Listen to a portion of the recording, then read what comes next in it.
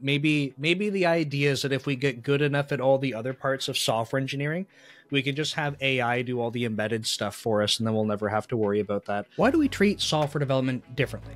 If you wanted to get good in the gym, you want to get bigger and stronger, do you just watch YouTube videos about it, read articles, and follow the celebrities that seem to be big and strong, and then by virtue of that, you become big and strong?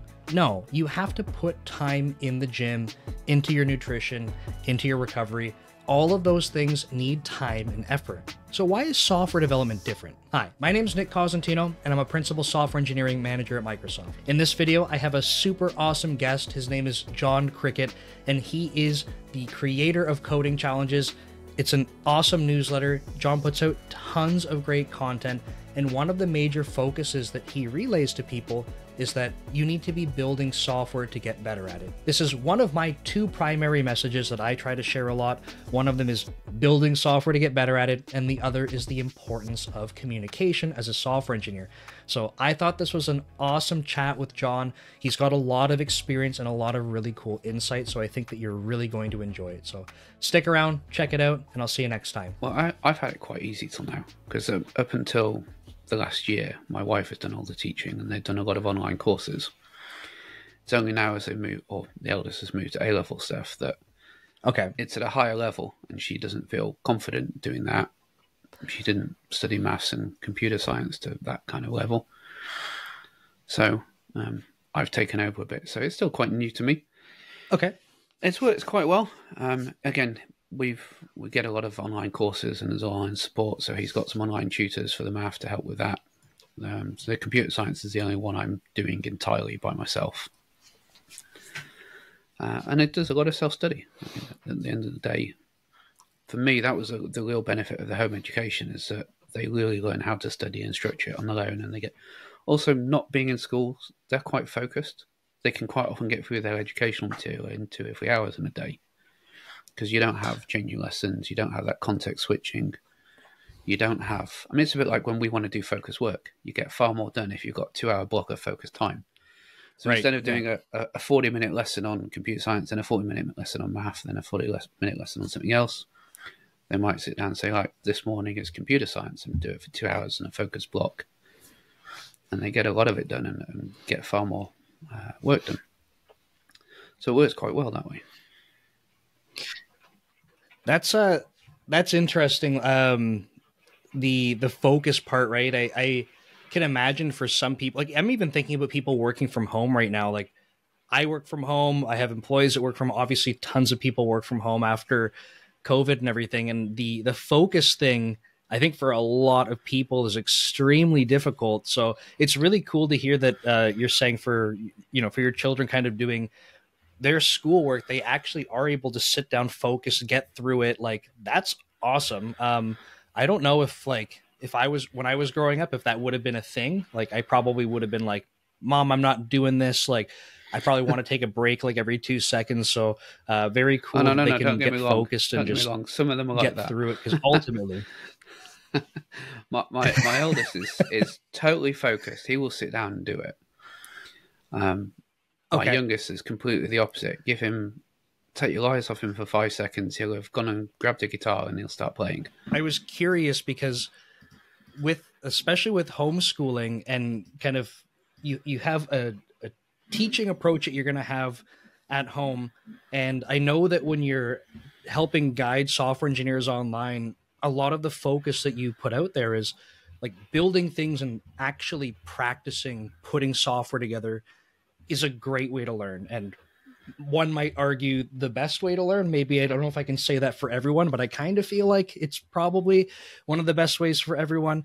So I was curious, like, when you approach teaching in general, like, is there a way that you navigate that where you have a more generalized approach for everyone, and then you drill in a little bit for more specific, like tailoring it to people's needs to accommodate how they learn? On the best way. I don't know that it's the best way either, but I think it's an essential way. There are many different ways, say, to learn to swim or to learn to paint. But ultimately, to learn to swim or to paint, you have to get in the water and swim. You have to pick up a paintbrush and paint. So yes, you can get a lot of knowledge from a book, you can watch a video, you can go to swimming lessons and have somebody tell you what to do, but ultimately you will never learn to swim if you don't get in the water and swim. So yeah, we can debate whether it's the best way, but I think it's an essential way. And you're not going to become a software engineer if you don't build software. Right. I think that's a really good way to put it, right? It's not that the other, sources of information don't have value, right? saying something like practicing programming or building software is valuable for learning or a very effective way of learning, or even if you were to say it is the best way of learning, that does not suggest that the other ways have zero value, right? I think sometimes people might hear that and go, well, hold on, like I actually find watching tutorials is useful. And it's like, yeah, it is. Like it's not saying that it's not. Yeah. But again, you go away and watch 200 hours of tutorials without putting your hands on the keyboard, grab a coffee, then sit down to write some software, you will not be able to do it. You will need to have done something with that 200 hours to be able to apply it. And that step is to take small baby steps and begin applying it and begin building real software. Right. You can't just go and watch 200 hours of YouTube and then build Redis. You have to watch a couple of hours of YouTube or read a book or whatever is your stepping stone to get enough skills. Then you write a function or you write a test. Then you maybe watch a bit more tutorial, read the next couple of chapters of the book, apply a bit more of it until you get to the point where you can build some real software.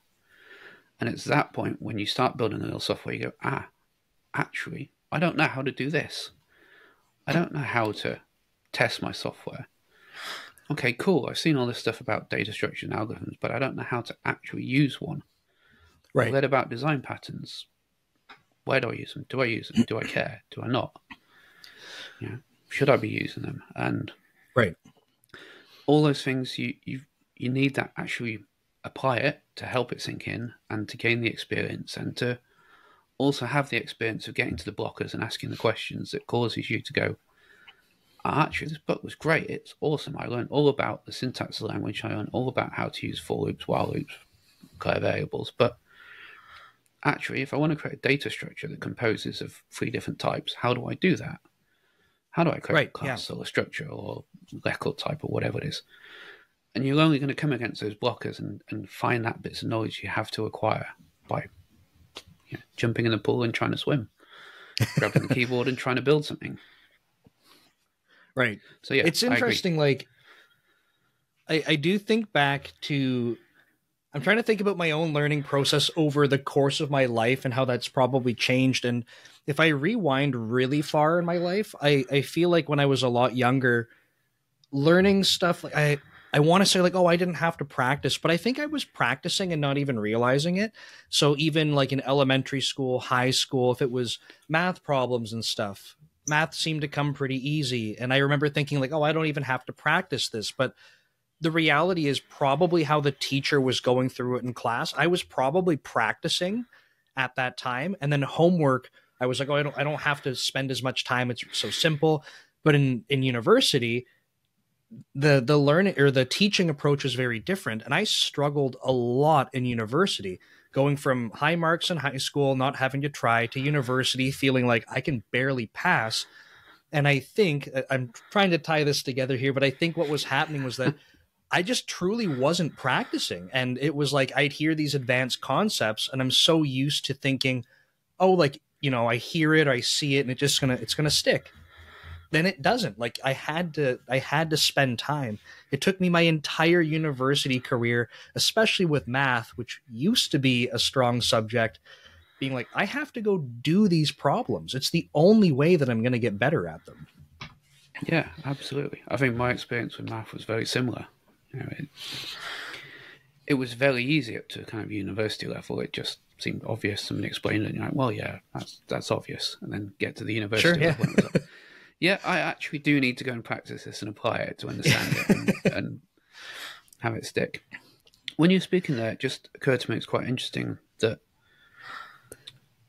when I started learning to code, which was somewhere around 82, 83, I kind of didn't have any other option than learn by doing, because I had the book that came with the computer that explained basic Sure. and assembler in the back of it, in like, I don't know, 20 or 30 pages of this ring-bound manual that came with the computer, and that was it. So, I could read what statements were available in the basic and what assembly instructions were, but nothing else. And there was no YouTube. There was no way to go and get online. And you went to the average bookshop. There were no computer books about programming.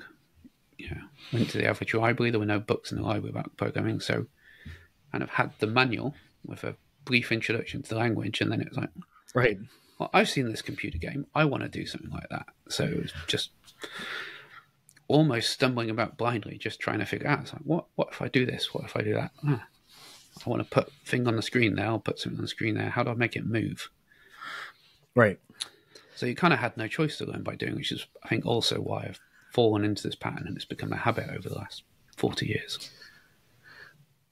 That's very interesting. It's like I'm not sure a good way to phrase this. It's almost like if I can say this, like the lack of resources that were available, instead of just saying like, I'm trying to think about when you have so many resources available, it's like the easy path is picking a resource that you can watch, listen, read, right? You're just like, I can click a button and have information. Like, truly, like, the amount of effort that goes into that is very simple. It takes time. You might have to watch, listen, or read. So there's time. But to do the thing is so simple, because you press a button, you're on a new page with new information, and you try to absorb it. So I feel like when it comes to learning, that feels like a path of least resistance, probably for a lot of people. But the reality is, like, a path of least resistance to like accessing information does not mean that it's an effective way that you will retain it, number one, and then be able to like leverage it when it comes time to coding. Yeah, absolutely. To take another analogy, you can watch all the videos you want on YouTube about deadlift and squat and bench press form, but you ain't going to get stronger if you don't get in the gym and actually lift the weights yourself.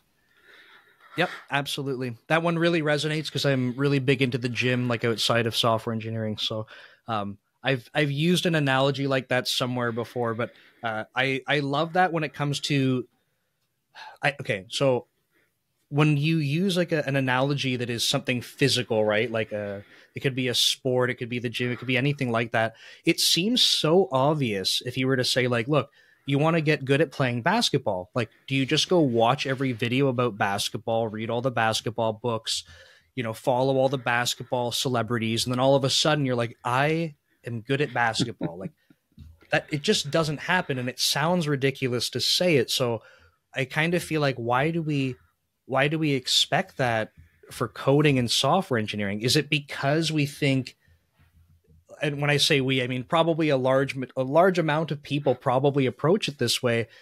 Is it just because it seems like it's such an intellectual thing that as long as I can read about it, I must be able to, have it come out of my fingertips easily?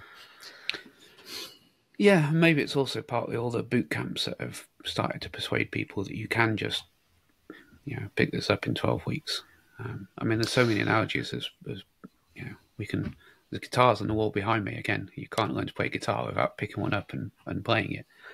Right. And yeah, it's unavoidable. It will take you hours and hours of practice to get good and develop the muscle memory and to find that your style. You just can't avoid doing that. But we have that image, I think, from boot camps created that suggests that you can just watch a video, go onto the boot camp for 12 weeks, and ta-da, you're a fully fledged developer. Right. That's the boot camp one is interesting, because I do feel like I'm pretty divided personally. Like, just in general, the concept of boot camps, it irks me a little bit, but I think it's not because just the concept of a boot camp. I think a lot of it's the implementation and the advertising of boot camps. I feel like if you wanted to have a good advertisement for a boot camp, like what are you trying to drive home? It's like, look, like, it's not that expensive, and we can minimize the time, and you'll be so good. but you have to keep doubling down on that messaging to like be better than the other boot camps. But at the end of the day, like there is some amount of time as a human being writing and practicing writing software that you need to do to get good at it. So a boot camp that promises something like, hey, it'll only take 12 weeks and you'll be awesome. It's the same thing even for courses. I put out courses and I don't want to be in a position where like, hey, just watch my video course and after 5 hours you'll be an expert. Like that would be an absolute lie to say you'll have any expertise or mastery after something. Will you have more information to use? Absolutely. But it's not going to solve the building of expertise. As you said with a guitar, that's literally going to take time. It's no different with all these other skills we're talking about.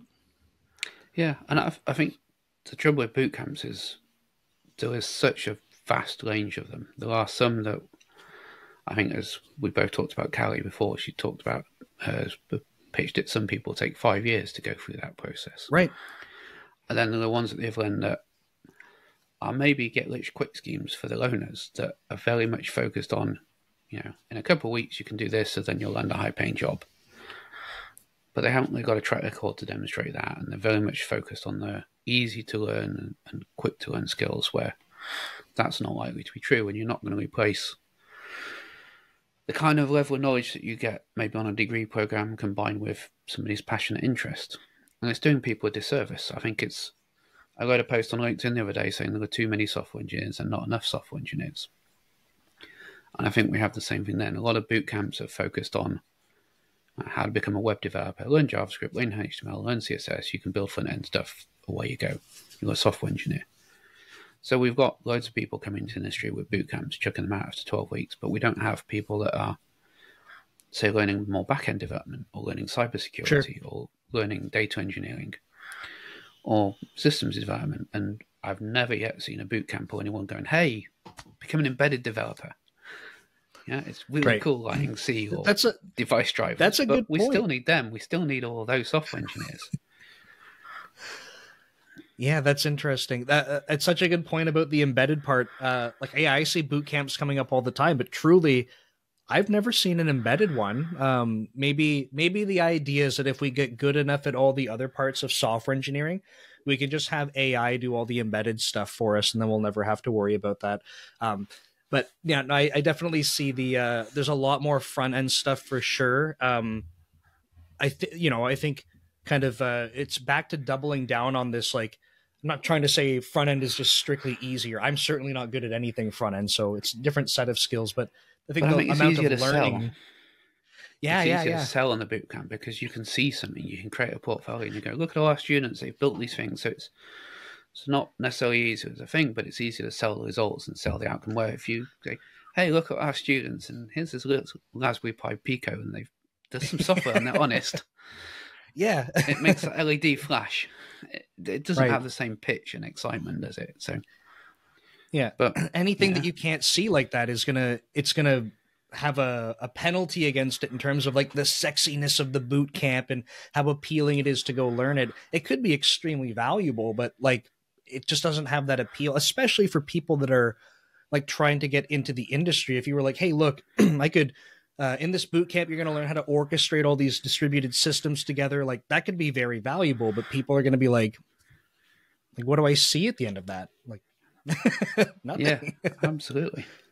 Very interesting. I feel like you will have a very good answer to this. And I was really curious because I think it comes up a lot when people are working on projects or they're like, okay, I keep hearing people saying I need to work on projects to become better at software development. They go like, where do I start? Right.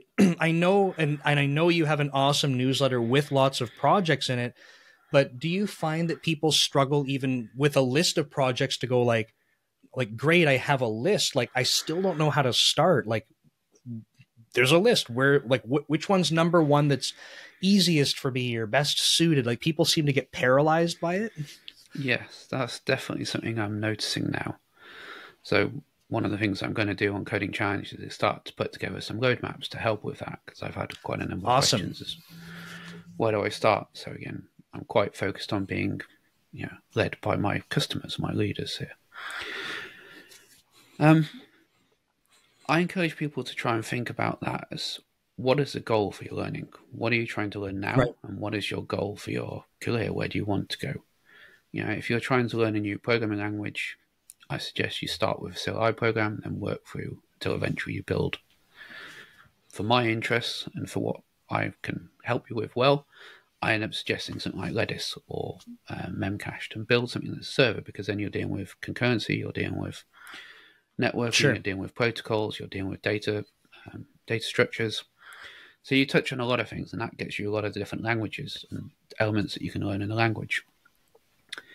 And again, if you've built a CLI program, then you've built a server, you've learned a good chunk of the language.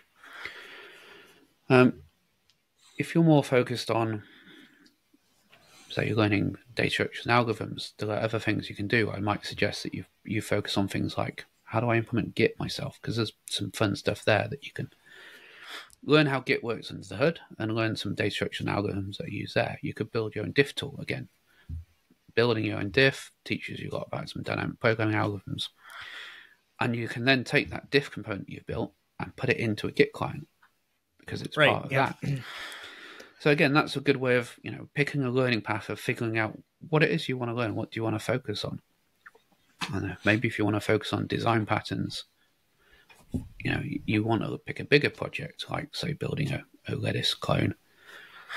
If you want to focus on how I'm maybe what I used to think of as a sysadmin, and I want to understand kind of how infrastructure, or maybe a network operator, want to understand how the infrastructure on the internet works, then maybe go away and pick some of the projects that get you understanding the low-level protocol. So build your own trace route, build your own NTP server, build your own DNS resolver, and start understanding those protocols, because that will make you go through and find, how does this work? What happens there?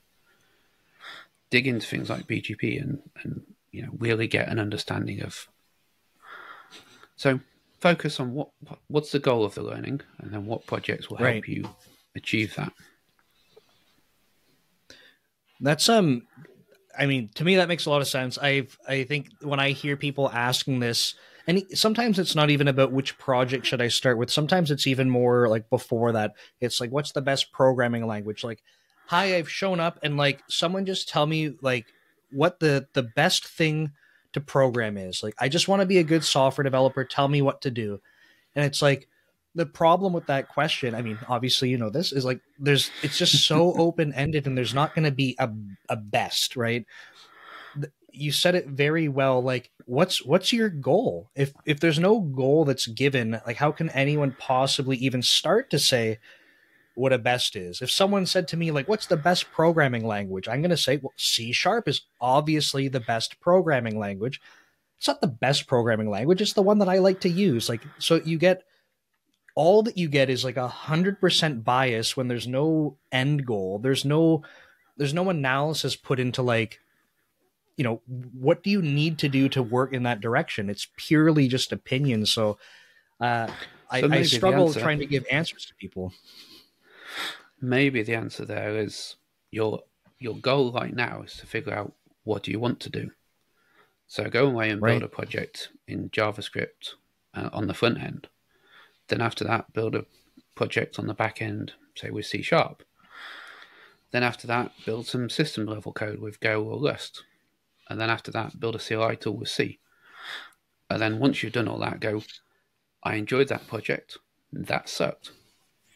Then maybe try a bit more of what you felt you enjoyed, and figure that out from there. And it changes over time. I mean, I started off on BASIC, because BASIC and Assembler came with my computer when I was 7 or 8, whenever I started many years ago.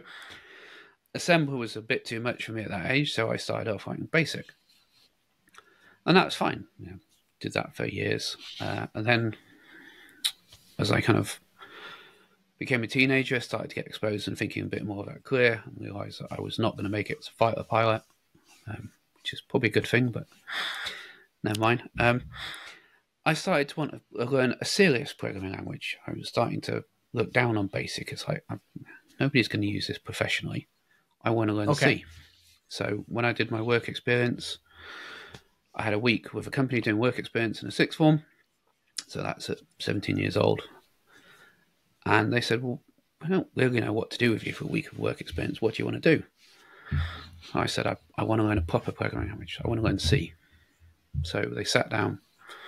Like, here's a great big manual, big manual like that, of C on VAX VMS. And here's a terminal, and you can have a go on that. And there's a C compiler. So I had a great week learning C with a chat there. I thought, this is great. I spent time through university studying C. University made us do Pascal, apart from C course, which I ended up kind of taking over a bit because the instructor couldn't make his C compile, and I've been studying it, so I had to step in and help out. And they mostly use Pascal, so it's not really their fault.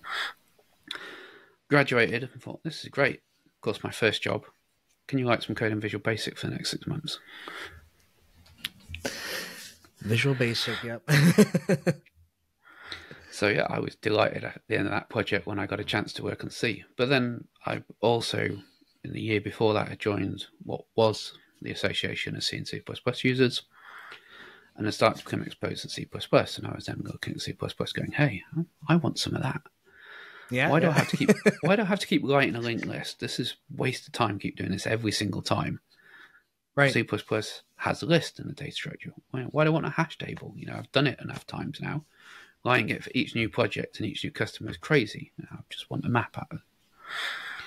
So I moved to that. So I think you know the part of that is when I was at university doing Pascal, we built CLI tools. When I moved into my professional career and started doing Visual Basic, it was very much GUI based stuff. Right. And again, that was quite satisfying. Then you've actually got a UI up and you can push buttons and click things and see stuff. And the first bit of software that I had that would play a video. It was quite awesome to actually put something up and have a video play. It seemed like really futuristic and powerful. Right. Then I moved to that. So tastes change over that time. You can evolve and you can move and you can take those skills. And as I say, by the time I got to C 6 months into my career, I'd worked in Perl, I'd worked in C, in Pascal, Delphi, Visual Basic, and then started doing some C++. So I'd already touched about 6 different languages and had exposure to all sorts of different things. The Visual Basic project ended up getting into some embedded coding for a smart card reader. Oh, so cool. It exposed me to all sorts of different things. And again, it was the early days of the internet. So throughout university, I'd had one holiday working at an ISP and learned Perl and built CGI scripts and some HTML and CSS. No, not CSS. Didn't exist back then. So again, that try lots of different things and figure out what you like. And our careers are quite long. There's plenty of chance to do something for a bit and then pivot. I mean, some people are changing careers into IT. Those of us in IT, you could be a front end developer for a bit and pivot to a back end. You could be a back end developer, pivot to data engineering. Right. You can pivot into management and back out. Yeah, and that happens all the time. Like, there's lots of people that do that, and especially because, again, different skills, different things that you might enjoy or not, and you try it out, and you go, "Hey, I'm in this for a little bit. Like, do I prefer this, or am I missing things, or are there things that are too challenging?" Like, is your expectation of what you went into, matching what you thought? And if you preferred something else that you've done already, you might go back, or you might say, "I don't like what I'm doing now, and it might be better than what I did before, so maybe I'll try the next thing." But being curious and not I think people, I shouldn't generalize everyone, obviously, but I think there's a lot of people that see it once I get into something, it's it's almost like wasted effort if I need to switch. So let's take, a programming language, because I think this happens a lot with people just starting out. They're like, "Tell me the best programming language." And it's because I need to hyper optimize the amount of time I invest into this to become good at it. And if I ever have to pivot from that, then I'm just wasting my effectiveness. My whole career is going to be shot. And it's no, you can change. And you listed off from your own career, all of these opportunities where you were "I tried this, then I went here." A lot of that is so different, different programming languages, different domains. I just feel a lot of people feel perhaps either trapped or it's a waste. like, but all these skills are transferable, right? They are, but as an industry, we're really, really bad at showing that. You know, we put out job specs that are a shopping list of you must have C Sharp, you must have ASP.NET, you must have SQL Server, you must have IIS or whatever, and 20 different things, and say you must have this. Well, we don't actually recognize that, you know, if you like Java and you're familiar with that or C++, you can come along and start learning C Sharp, and it's not going to be like, it is a different programming language, but it's not Sure. like you're switching from speaking English to speaking Chinese. It's not as hard a transition. It still has the same constructs. It still has the same approach. It's more like a different dialect than switching a completely different language with a very different structure. It's a very good way to put it. Yeah, like a dialect change. Yeah, and the same with data structures and algorithms. It's not like C# has different data structures and algorithms. Yeah, we all fundamentally have hash tables, linked lists, arrays, and so on. Yeah, there's different implementations of it and different approaches to it, and maybe different names and different emphasis, but fundamentally the data structures and algorithms of computer science are the same across everything. So we don't do a very good job at recognizing that in recruitment and how we treat people. So I think that forces people then to become, you know, I am a Java developer, or I am a C# developer, rather than I am a software developer and I'm happy working in any of these things. And I know I've seen that, you know, when I've needed to look for jobs, I've seen that in that sometimes people look at my CV and go, well, what are you, John? I'm like, well, I'm a software developer. I don't care what language I'm working in. Right. Right now, I really like Python and Go. I've really enjoyed List. I used to be massively a fan of C++. Quite enjoyed Perl when I was doing it. You know, and I don't really care what I do. I will pick up and use whatever tool the team's using or whatever seems the most appropriate. Yeah, they're just tools, but they become part of our identities. That's I think a good reminder for people, right, is like the programming languages truly are just tools. Like I'm guilty of this myself. Like I do like a lot of C# development. I gravitate towards it because in my own experiences, like when I've encountered different domains and stuff, different challenges, I'm like, I know that based on how much C# I know, I can make C# work for this. So this is a weird way to put it, but like, is it the best tool for the job? Like in general, maybe not. Like depending on what the job is, it might not be the best thing. But if I'm developing it and it's just me, then I might go, yeah, it's the best tool for me to use because I can be most effective with it. But that fundamentally changes in a software company or a team, because if the team is most effective at using some other language and it happens to be better suited for whatever the domain is, like, yeah, like I'm not going to come in and say, hey, everyone here is using Python, but I've just joined the team and I really like C#, so I'm using C#, guys. Sorry. Like it doesn't work that way, right? You use the tool that's best suited for the job, and best suited for the job can change depending on the context itself, whether it's the domain, the team composition, like all sorts of things. So truly, like I think you're in an awesome spot where you're like, you come out and say like, I'm a software developer. I am not like a specific language developer. That's awesome. Yeah, and I think the thing that people forget too much about that is that the most important part of that context is, what does the team know? What's the team going to be effective in? Because the most expensive part of software development is the people and our time. So maybe C++ is the best language, or Rust is the best language for what you're doing. But if your team all know C#, that might be a better choice for your project because they're familiar with it, they're going to be predictive with it. And maybe we'd get 2, 3, 4, 5% better performance out of the alternate language. We can buy a bigger, faster server, or a second server, or a second computer for a few $1,000s. Few $1,000s of a software engineer's time or a team's time. It's measured in minutes, you know, across the whole team. It's not where the focus is. Although another pet peeve on that is that performance very rarely boils down to the language. I mean, yes, if you're doing high frequency trading or something that needs ultra low latency, you need to be in a compiled language, right? C++ or Rust, Right. without garbage collection or with very carefully managed garbage collection. 99.9% of us are just not building HFT solutions or computer games. For most of us, it doesn't matter. The architecture is going to matter more. And the programming language is a fairly small part of that. And again, Right. pick for the productivity of the team and the ability of the team to deliver the business value. Yeah. I wanted to come back to something else you said earlier about trying things out and moving careers. And I think the other aspect to that is sometimes external factors also play into it. So in 2018, I moved away from management and moved back to being an individual contributor. And that was purely because my eldest son is dyslexic. He was coming up to his exams.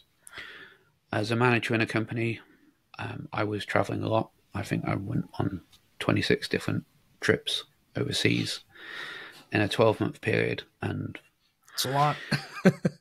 yeah, it was cool. I love traveling. It was great. And I was going to see some great people. But when I wasn't traveling, I didn't want to go to the office and commute as well. I was like, right. I got a new boss at the time who went, no, everyone's got to be in the office. So it was a case of, well, I don't mind the traveling, but I can't do the traveling and go to the office. The office became non-negotiable. So I left management and went back to contracting and pursued an IC career because I found a contract that was remote and I could support my son's education. Right. So again, life events, shall we say, can change that context and change what we want to do and change what our priorities. So again, there's always options to change. And I've been back and forth between being an IC and a manager. I've been back and forth between permanent and contracts and my own business. And that's I guess the joy about this. You can be fairly flexible. Right. I think it's really good to hear that. Like, I think it's a valuable thing to hear from someone in their career that has switched between things. Not even like you talked about technologies before, like programming languages, which I think, especially for people just starting out, that's so critical to hear. Like, yes, you can and probably will learn more than one programming language. It's not a waste of time, but even like how you're describing going from individual contributor to manager and back, like, and maybe I'll get you to say it. Like, do you feel that going into management and then pivoting back, like, was that a waste of time in terms of, do you feel like, oh my goodness, I'm so behind in my software development because I pivoted and then came back? No, not at all. I think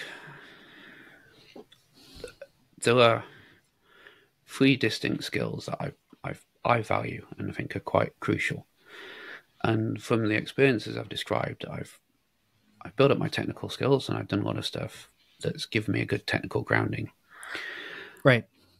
I've started my own business, which has given me more of a commercial awareness, and I've been in small startups. So that commercial awareness has been very, very useful because we don't build software in a vacuum. We're trying to do something for the business. And it gives me more of that focus of like, why are we doing this? What's the business value?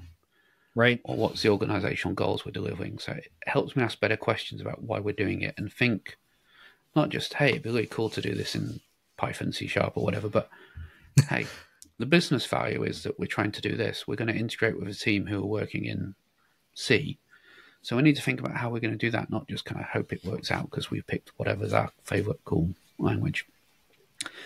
And then the other side is having worked as an IC and as manager, kind of get a bit more context. You understand why things have got to happen. You understand more of how to deal with people. You get more of that experience of understanding that people are all unique, we're all different. Dealing with people is messy. With a computer, you put in 2 + 2, as long as we're dealing with ints, not floats, you're always going to get the answer 4. It's consistent. It's always going to be the same. They're logical.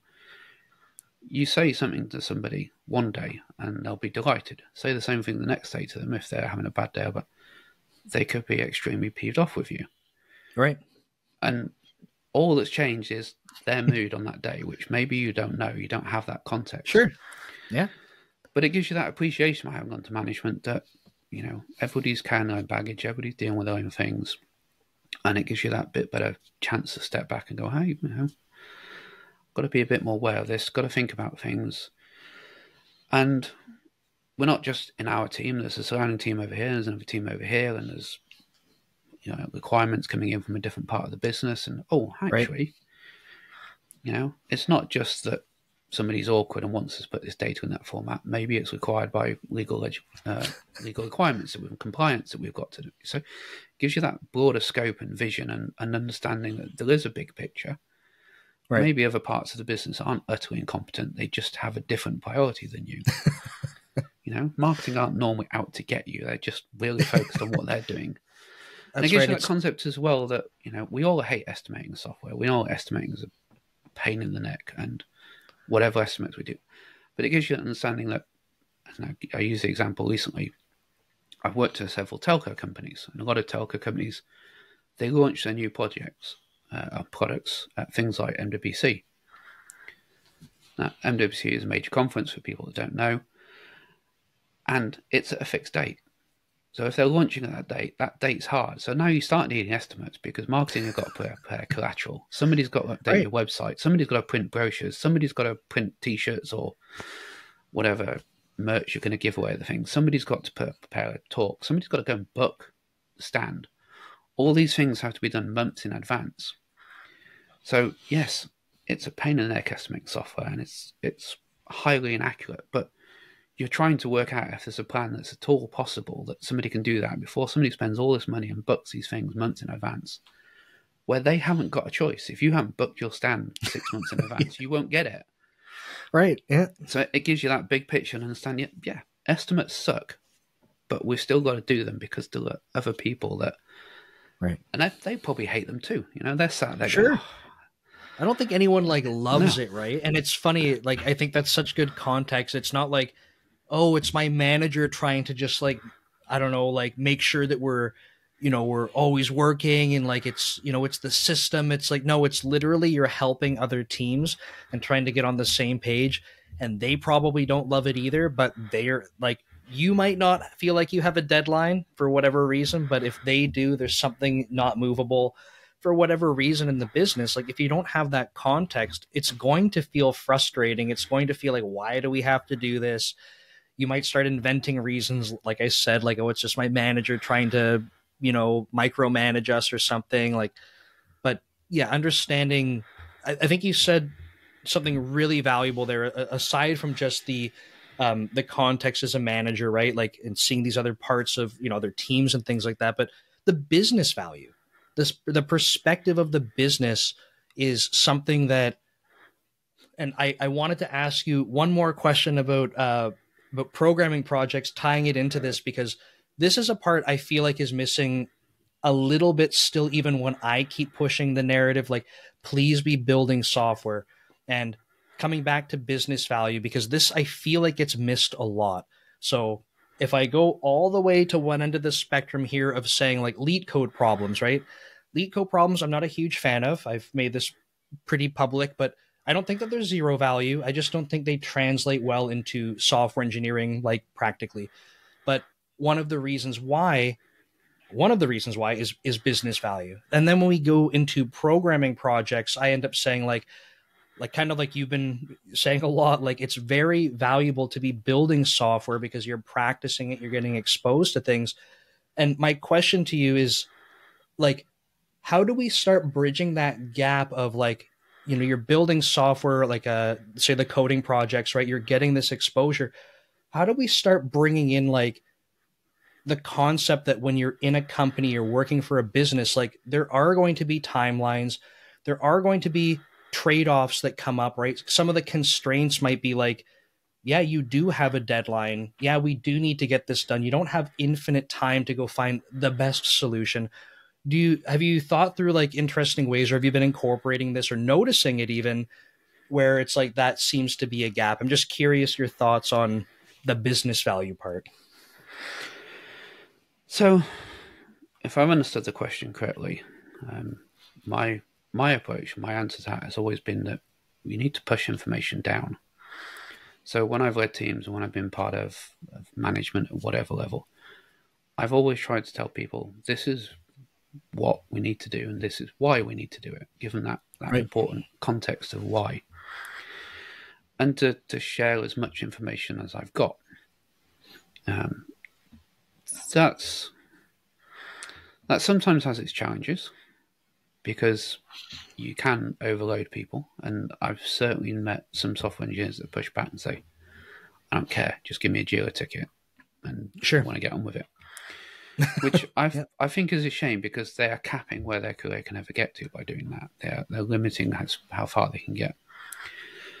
The other context of that is that sometimes you don't always have that information. So I've certainly in big organizations, I've hit the same frustration where I'm going, well, I want to tell my team why this is important, why we're doing this. I want to give them the full context.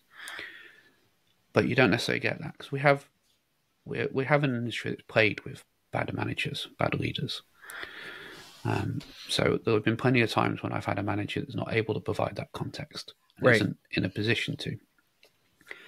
So I've always worked where possible to try and circumvent that and deal with that and get that information and share it with the team because I think that helps, and that helps give the bigger picture context to people. And I've always encouraged the engineers that work for the team to push back and ask why. Yeah, absolutely. And again, sometimes I found, and this is a particular problem with some of the agile organizations, I found that too many people, and I don't want to pigeonhole because this is Sure. just from my experience, but I've experienced in the last few years a number of people who've been brought into organizations as agile specialists and they've got nice certificates and so on. And they've been doing a cargo cult of Scrum or Agile or Safe or something. So here's the ceremonies we've got to have. And I have to be blunt, I upset one not that long ago saying, but why are we doing this? They said, we need to get better at retrospectives. And my question was, well, why? Yeah, that's an important thing to understand is why are we doing anything that we're doing, right? Yeah, and you know, I'm a big advocate of retrospectives. I think everybody should do them, whether you're doing Agile or not. Sure. But their answer was because it's part of Scrum. I was like, well, why is it part of Scrum? Well, because it's in a Scrum manual, and I'm a certified Scrum Master, and I'm hired to make sure we do Scrum. It's like, okay, but why are we doing it? What's the outcome that we hope from this? Right. We've got 10 people in this 2-hour meeting every fortnight. Yeah, that's 20 hours of effort. That, you know, it's half a man week of effort. What outcome are we hoping from this? Like, well, you know, it's an important part of Scrum. So, okay. Yeah. So I had to go back and say, well, okay, but the point of this is that we're looking at what went well, what went badly, what lessons do we learn from this? And then we need to pick something that went well, let's keep doing it. It should be easy. And that didn't go well, that sucked, we hated it, we don't want to do this as a team. And then figure out some actionable steps that we can take to improve that. And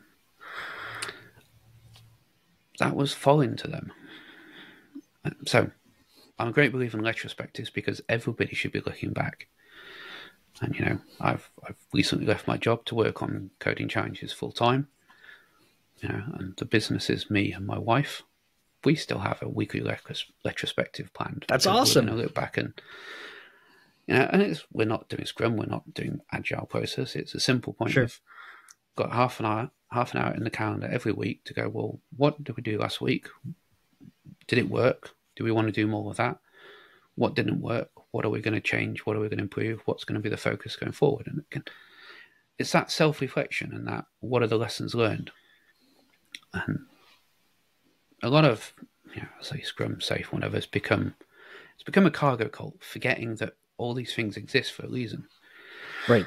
And, you know, everything in Scrum is there for a good reason and has a good, if you don't get dogmatic about it, but actually look at it, fast feedback loops are incredibly valuable.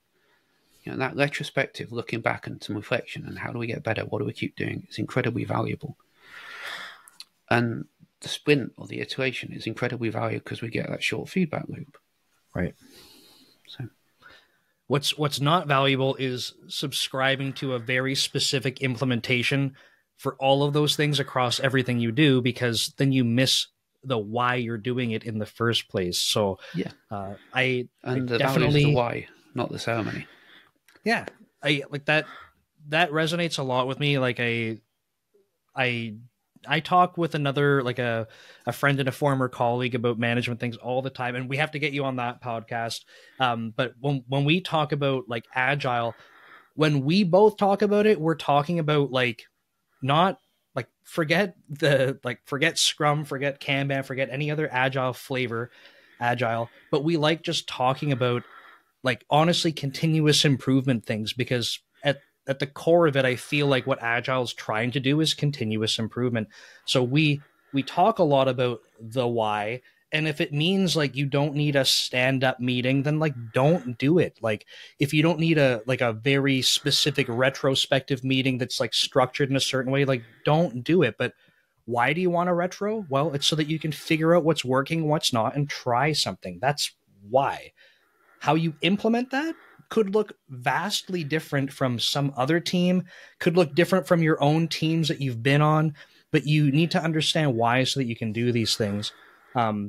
And on the note of retrospectives, I was thinking about this conversation, and one of the things that was super valuable for me that I want to take away when trying to help people navigate this kind of stuff, getting into software is like, I think your anecdote about your career and how things have changed, I think that's such a good like note that I want to make to share with people. Maybe not your specific journey all the time, but just like being able to reference like, hey, look, like you can be going through your career learning different programming languages, different domains.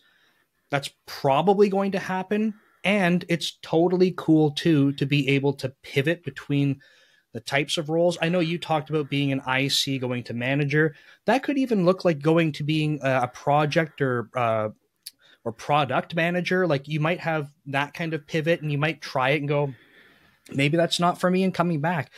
That's not a waste because you get so many other experiences. Yeah, and absolutely. A final point for that. When I started, there was programmer. And at least in the UK, we had programmer, analyst programmer, and senior analyst programmer, whatever. But there was programmer. DevOps as a role or concept didn't exist. It still shouldn't exist as a job because that's just a perversion of what it means, but it exists. There were no data scientists, there were no data engineers. They hadn't been invented as roles or separate jobs yet. There were no SREs, there were no SDETs, there was testers, programmers.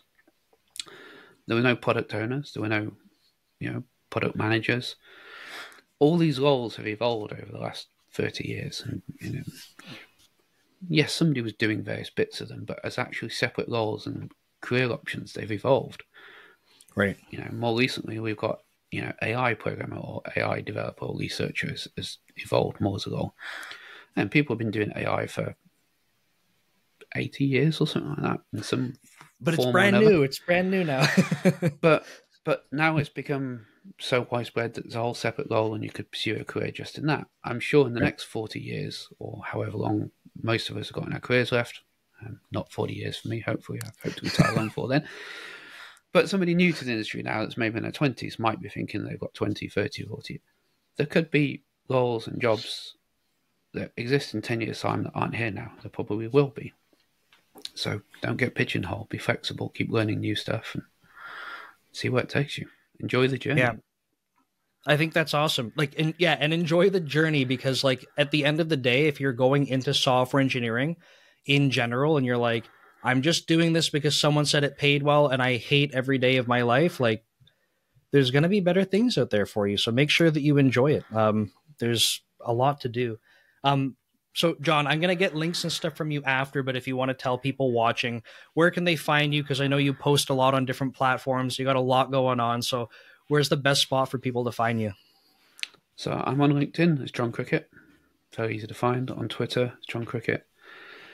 Codingchallenges.fyi if you want to see the coding challenges and the projects. On YouTube is Coding Challenges. And podcasts are launching soon. It's Coding Chats, also on YouTube and all suitable podcast programs. Awesome. Sorry. Yeah. And like you said too, right? Like your focus is general, right? It's not like I'm just talking about one specific thing on your platforms. You talk about software engineering in general. You have a lot of experience from your career to share with people. So yeah, I think lots of insights to learn from you, which is great. So I follow my passion and I enjoy the journey. absolutely. Okay, John. Well, thanks so much. This was super helpful. I think a lot of people are going to have some solid takeaways from this. I think we definitely touched on stuff that I keep hearing from people. I try to give some answers to, and like my takeaways, like I said, I'm going to have a little bit more context and a few more variations to give to people. So hopefully that helps. So cool. Thanks Nick. again. It's been a pleasure.